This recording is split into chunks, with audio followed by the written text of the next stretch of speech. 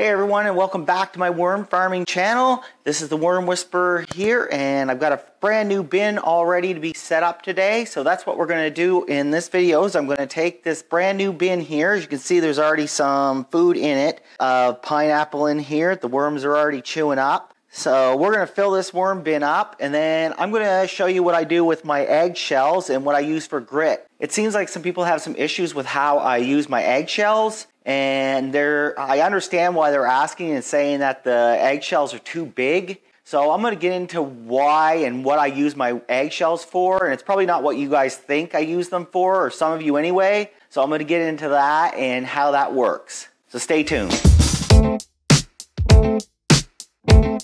Okay, so first things first is we're just going to throw some, I've got some shredded cardboard that I'm going to put in this bin for everybody.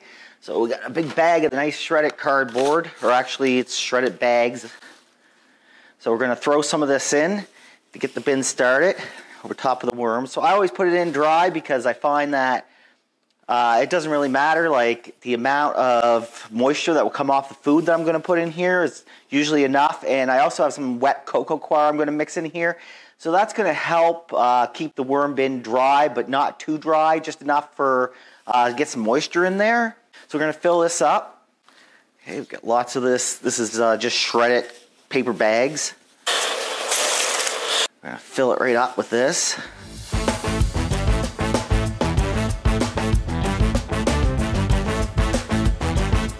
Okay, so now we've got our base all filled up. So this is nice cardboard here, or nice paper bags. It's all nice and shredded. Okay, and I use a paper shredder for that. Okay, so now I'm going to throw some cocoa coir in here. This is going to give us a nice, healthy worm base. If I can get it out. This has a fair amount of moisture in it. So that'll help wet the cardboard. I don't like the bin being very wet. I like to keep it fairly moist, but not soaking wet. Okay, so I'm going to mix that in nice. Okay, so we get that all mixed in here. So this gives us a nice base for the worms to live in. So this is the carbon the worms are going to live in. Okay, so now that our base is set up, I'm going to put in some nice, so we've got some nice food here. So we've got this old piece of lettuce is starting to rot. So we're going to throw that in there. Okay, so the worms will have a field day with this. They're going to love eating this, so I'll kind of break it up a little bit. See here. Okay, and then I kind of bury it on the sides here. So we're going to take this and just kind of stuff it down in here for the worm food. Okay, and then we'll take this piece here and we'll chuck it in there like that. Okay, and then we'll take some more of this and put it in this side. Okay, and this lettuce, it has a lot of water in it, so the water will leach out of it as it breaks down, and it'll soak this up and soak into this bedding and make the bedding a little damper, because right now it's a little too dry for worms, but as the food breaks down in it, it'll actually moisten it up pretty well, and the worms will be able to get into it easier. Okay, and then we got some more lettuce here, lots of lettuce. Okay, and we'll rip this apart and we'll put this in here. Okay, we'll kind of just put that on top, that'll be fine. Okay, as the water comes out of that, that'll also help soak up into the worm bedding. Now we've got some really nice rotted up food here, so this stuff here is going to go in here as well. So put that in there, that's been rotten for a bit. The freezer. So we're going to take this out. So this is really nice and broken down. The worms will be able to break this down right away. And you can see it has a lot of moisture in it as well. So the worms will love this. You can see it's very broken down. The worms will be able to start eating this right away. So we'll kind of mix it into the top stuff here a little bit. As you can see, the moisture's already picking up inside the cardboard. Kind of mix that all in really well. Okay, so that's all in there. Nice, easy access food for the worms. All right, so that's just a really nice, quick base to set up your worm bin. That's very quick, easy to do. Only takes a few minutes. And we have a nice base here for the worms. So this will be the top bin when I add it on. Okay, so now comes time. So now I'm going to add a couple things that I like to add to it. You don't have to do this. It's perfectly fine without it. I like to add a little bit of fish meal just for some extra nitrogen and some extra potassium and phosphorus. So I'll sprinkle a little bit of this stuff in here. I mean, you could even put a fish in here if you wanted to, but it'll stink really bad. So throw some of that in there. Mix it in a little bit, just like the last stuff. Just kind of mix it in there. So this is going to be some extra nitrogen for the bacteria and the microbiology that's living in this worm bin. They'll be able to feed off that, and as well as the worms. The worms will also be able to eat that as well. Okay, so now I'm going to get into the eggshells. So I have a big jar of eggshells here, as you can see, and they're not grinded up. So a lot of people, they'll grind these eggshells up into a fine powder, and that's actually what they'll use for a grit. And that's fine, that works great. You can definitely use that for a grit.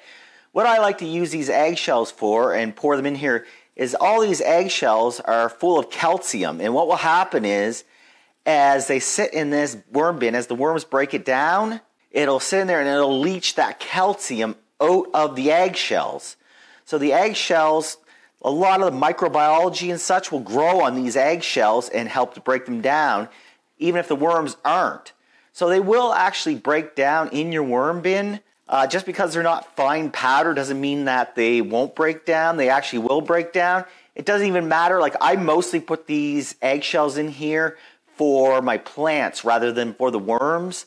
And as these break down, they won't even be broken down by the time these worm castings are finished. It's no problem taking finished worm castings with these big broken pieces of eggshells in them and putting them in with your plants. They'll continue to break down in with your plants, either whether they're in pots or if they're in your garden or wherever you decide to use your worm castings. These will break down into calcium and feed your plants really slowly with a nice consistent supply of worm calcium in your pots or wherever you decide to use your worm castings. So I'm going to dump these in here. Got lots of them. These come from my own chickens, so they're a green color. I'm going to mix them all in here. And as you can see, they're way too big. Like, I can understand why somebody would think that these were too big, and it's because I'm not using them for a grit for the worms.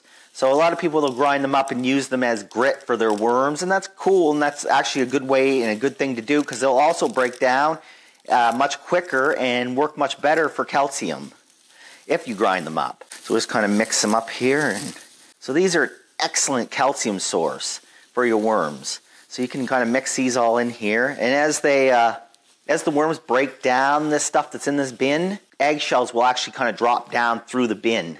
Okay, so now I'm going to show you what I actually use for my grit. And you can use sand or you can use anything that's small that the worms can use, but I like to use even more calcium, so I like to use this fine powder. So this is ground up eggshells, and I like to use these for the worm grit. You can also use rock shell dust, anything that's like ground up rocks. You can even grind your own rocks if you wanted to and make them into your own grit, or rock dust. I just use this stuff because I happen to have it on hand. I like to use this stuff in my plants as well. So I'll kind of sprinkle some of this stuff around in here. And this is what I actually use for grit. So the worms aren't using the eggshells that I'm using in here, those big pieces of eggshells. They're not using those for the grit. So I'm going to sprinkle this all over the food and everything. So as the worms eat the food and break the food down in this, these ground seashells will also go through their gut and also get processed and be just full of nice calcium in this worm bin. All right, so there you have it. So that's a brand new worm bin that's all nice and ready to go. I'm going to throw this one on the top of my worm tower. I'm going to do some follow-up videos for this, and you guys can watch this as it breaks down. So over the next few weeks, what I'll do is I'll show you this worm bin and how it's breaking down and how the worms are moving up into it. That shouldn't take too long. There's already some worms in the bottom of this bin that were already in here feeding. Shouldn't take very long at all for these to get broken down into worm castings, and you guys can see how that process works. So I'm going to do that over the next couple of weeks. I'll do update videos. I just want to thank everybody who subscribed to the channel, and if you like this video, don't forget to subscribe. And I appreciate everybody who subscribed and commented on the channel. I thank you very much for joining me, and have a great day.